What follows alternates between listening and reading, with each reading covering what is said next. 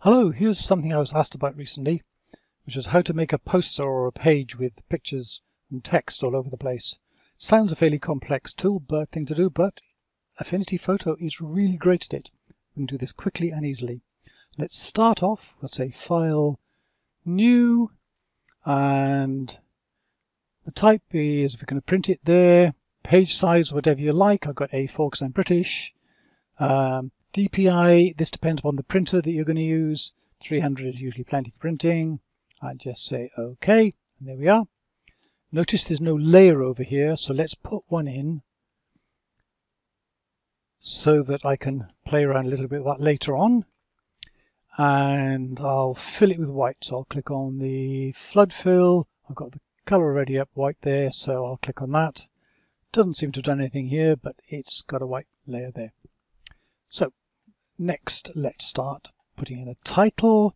So we go down here, these here. I'll start with the artistic text tool, and I'll put up here and say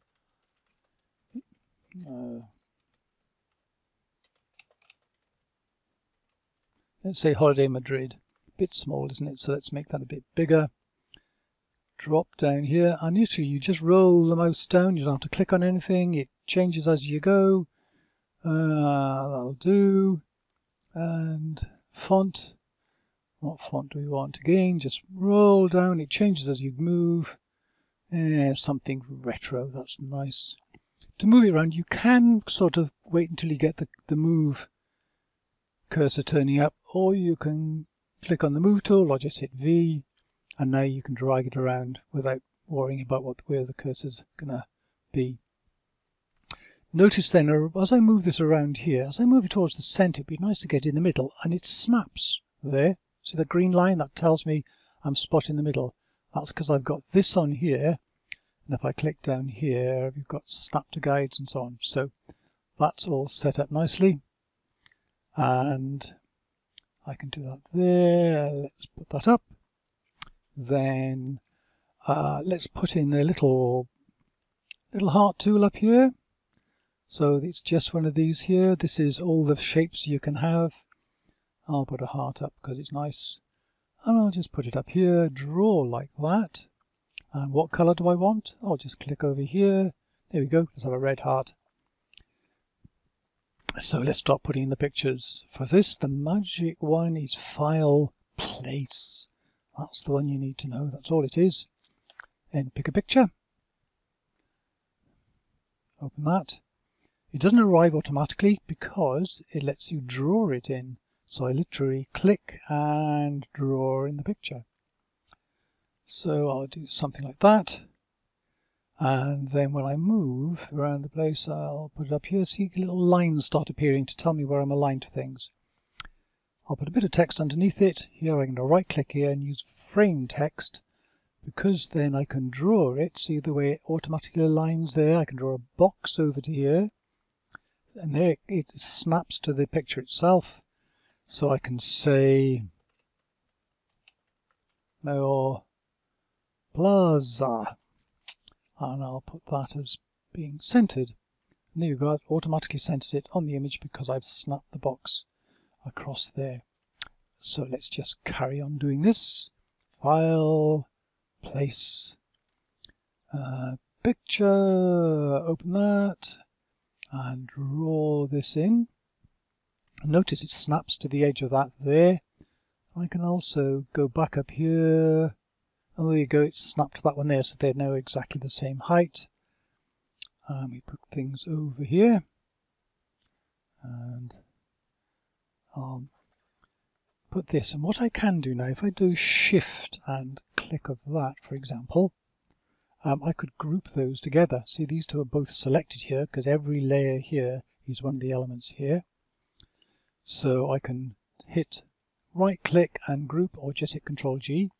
So now if I decide to move this about, they all come together nicely. There. And I can right click on that, for example. I can ungroup it, put it back as it was. So it's quite easy to connect things together, move them around. So I'll put more text in here. There we go, see the snapping happening there automatically, really easy. Call that tall building. Maybe Superman will come and jump it at a single bound. Then we'll go File, Place, another picture here, the palace. We'll put this one here.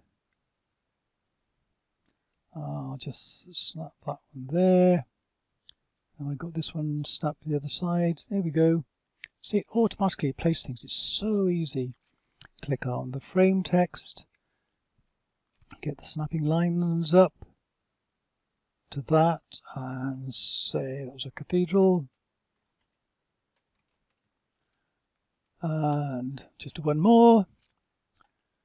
File, Place, Madrid sunset. Let's do that one. Go open that.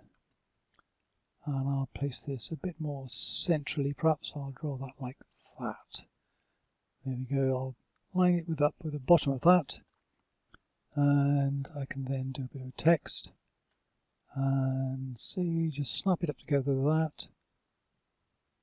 To sunsets. So isn't that so easy to do? And there we go. You can do this as much as you like. You can also use, if you want for more snapping, if you take the move tool, go up into the rulers and drag lines down. You can drag them anywhere you like.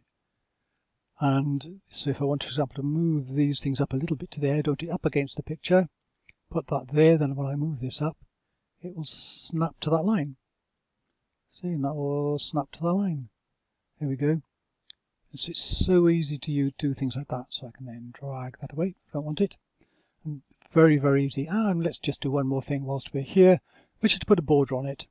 So we're going to click on the background here, which down here you easily build up a lot of layers here. So it's a good way to manage these, build them into groups so they all fit in a bit easier. So let's click on FX, this one here, and say we're going to do an inner glow. Now let's do a color. Is it color overlay? No, let's do an outline. That's the one we want. Outline, and you've got to click that as yes as well. What color should we have? Let's just have red. And then watch what happens here. The alignment, by the way, we've got to have that inside so that it appears in the picture. And now we just increase the radius. And as we increase the radius, there we go. Here's our border appearing, just like that. And we can close that. And there's our picture. And that's really quick and easy, and it took only 8 minutes to show you how to do it and to do it itself. So, thanks for watching. Hope you enjoyed that one. Bye.